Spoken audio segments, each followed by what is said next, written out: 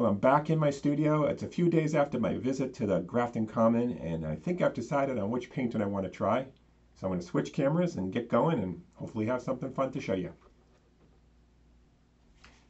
I have chosen the train tracks scene that I sketched on location.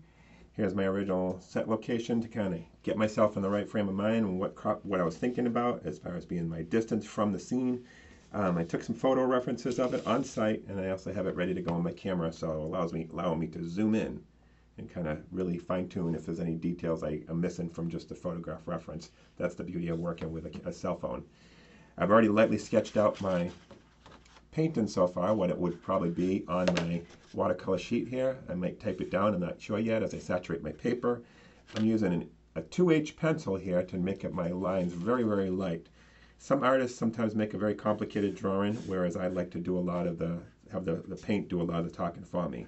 The order in which I'll proceed will be I'll do the sky, then things in the middle ground, and then the foreground, and then at the finality I'll come back in and add in some more of my opaque areas to make sure I build up that color contrast value. So that's the order I'll work in, and I'll do my best to kind of follow along in my video in some different stages, but I'm ready to get going. I'm excited. I'm about 10 minutes in so far, and as you can see, I've covered quite a lot of the canvas or the watercolor paper with a light wash. Now the difference between a wash and an opaque painting at this point is I'm trying to make sure I can, number one, preserve sections of the canvas or the watercolor paper that I want to be white. And also I want to make sure that some of my colors will come through allow light to pass through the paint and actually showcase the texture of the paper itself. So right now it's just about establishing middle tone values loosely. I'm not going to add any details until I can come back into it at the end and really heighten in some of these darks, but you can see as I'm taking a break here, where some of the values in reference to my photograph are showcasing.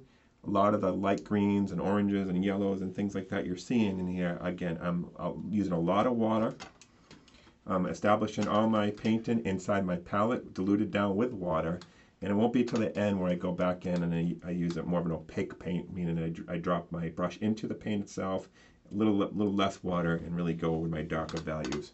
And that's the thing about painting. Sometimes it doesn't really come into, it doesn't look great until the end, but you just have to trust the process. So we'll continue.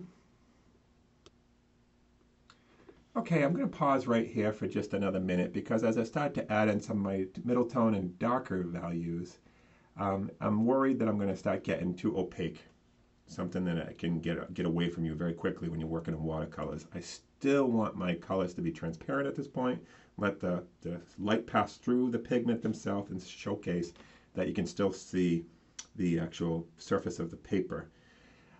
As we're going to wait for it to dry and start to lay it on top of it now instead of working wet into wet. Something I also want to point out is when you're on site at a location, when you're plein air painting or you actually get a chance to visit it, you get a chance to see a little bit more of the topographical sense of what you're dealing with. And with these train tracks, they are recessed down a little bit lower, small embankment on the right hand side, a little embankment on the other side. I want to make sure that I use directional strokes to kind of showcase that.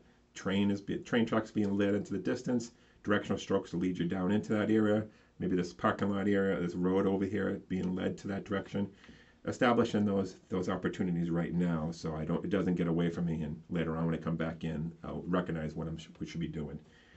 So with that said, the next time I probably stop the video and talk about it, there should be a lot more painterly look to it. But right now I might take a break and come back to it tomorrow.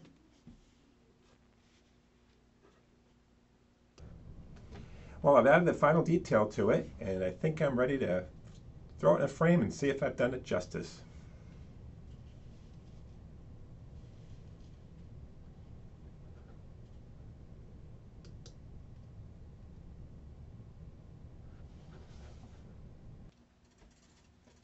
Well, it's in a frame now. Did I do it justice? Well, that's up to you to decide. I know I had a lot of fun painting it. When I look back at that original inspiration, looking down those railroad tracks, whatever caught my eye, this is what we ended up with. So now I need you to get out there and do some drawing and painting yourself. a lot of fun. Don't overthink it. Just grab a pencil, grab a paper, and start drawing. Thanks for watching.